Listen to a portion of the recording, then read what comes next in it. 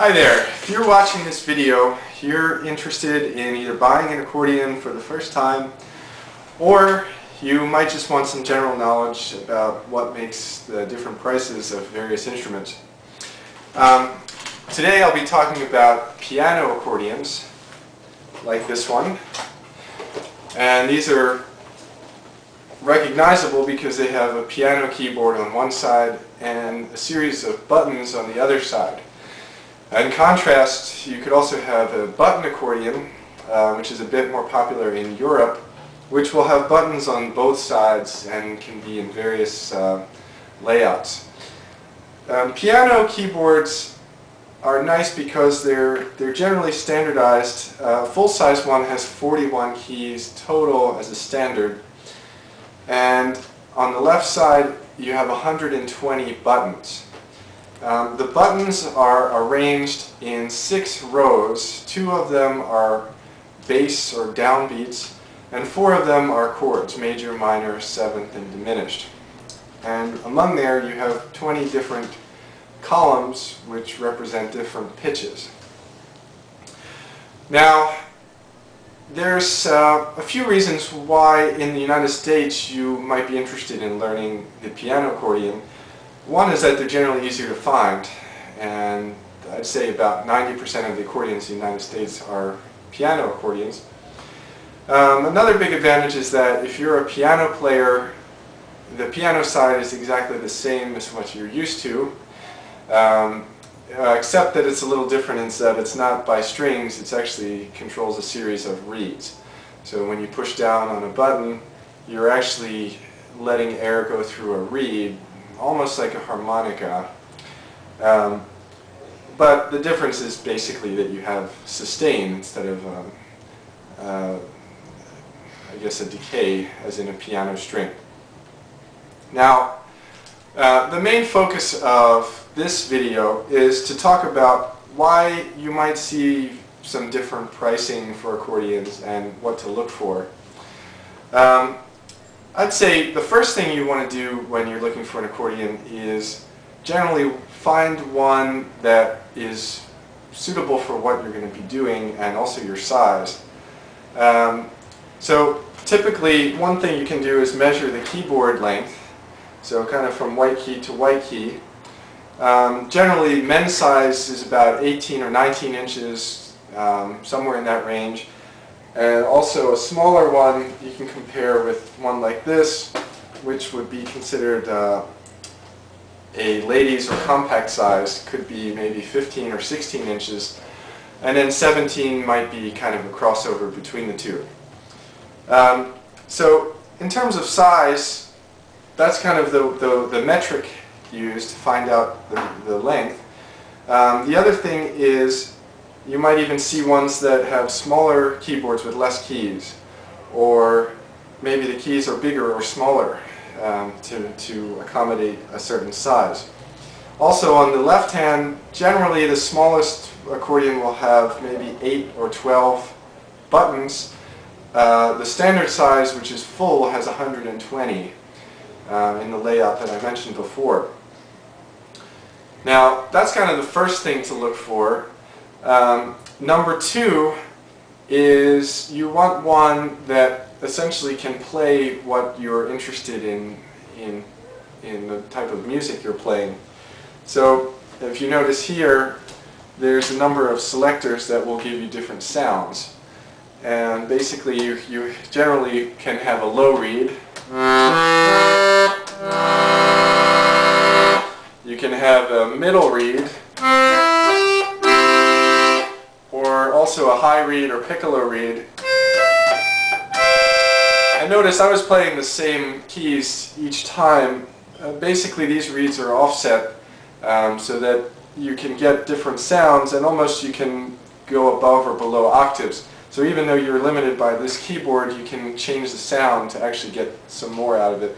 Of course you can also do combinations. Sometimes you have 2 middle reeds which create more of a folky sound, or you can basically use all of your reeds together. So generally in terms of pricing, the more types of reeds you have, which generally is a function of how many of these buttons you have, more or less. So the more expensive it will be. Generally, the entry-level accordions will have 2 sets of reeds, a high and a low, and you can also have both.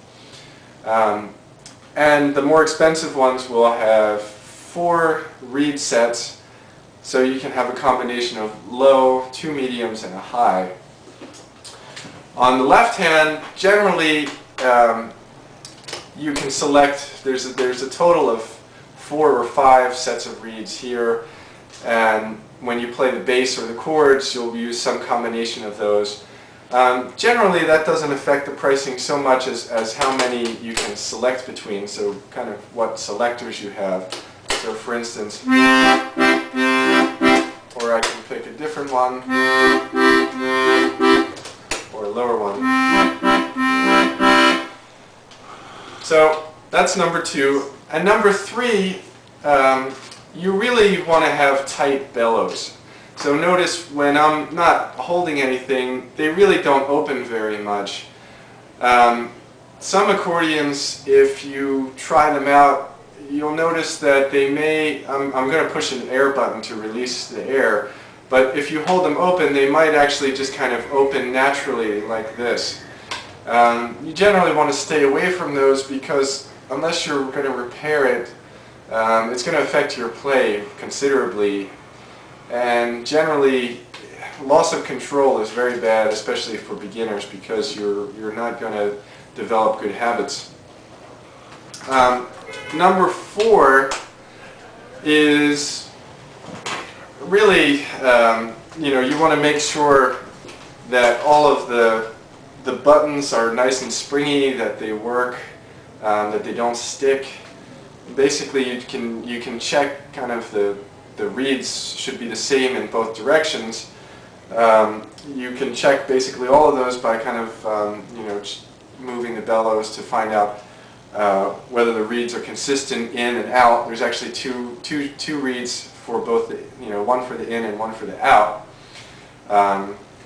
which is actually an innovation because previously the diatonic accordions, like in a bandoneon, will play a different sound for out or in. So in modern accordions, you have 2 reeds that actually have one designated for out and one for in. Same thing with the buttons on the left side. Make sure that they're generally that they're in good springy order, that they come up, they don't stick down, that they're not bent.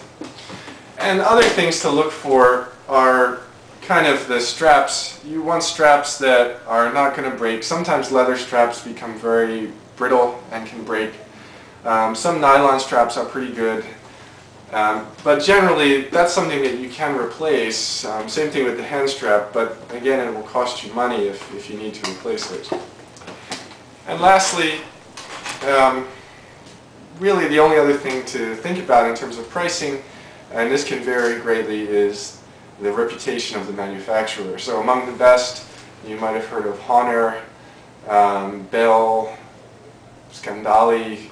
These are the more well-known brands. Sometimes you also see some brands that are less well-known but can still be good quality. Then also, a lot of the newer accordions are actually imported from China, and generally they may be cheaper, so it's good that you can get a new accordion, but they may not have the same sound quality as Italian or German type accordion. So those are the main things I wanted to cover. I hope you enjoy your search, and you're welcome to look at my website, which is www.libertybellows.com. I'm located in Philadelphia, and I'd love to hear from you. Thank you.